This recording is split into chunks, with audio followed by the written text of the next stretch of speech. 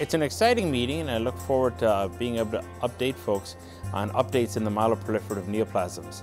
It's an area where many things are evolving, increased molecular understanding of the diseases, as well as many key new developments in terms of therapy. There are several important phase 3 clinical trials ongoing in myeloproliferative neoplasms, and anticipate that we may have important results with drugs very close to being approved: pacritinib, momelotinib, interferon alpha 2A, interferon alpha 2B, as well as ongoing evaluation of many combination therapies that have ruxolitinib, the current FDA-approved medicine, as a base.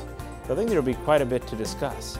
Managing individual patients is always much more complicated than what we read in books or the latest article that's written in Blood.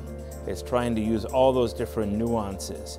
The how I treat approach, I think, is a fantastic one, and one that I think will be very rewarding in the meeting.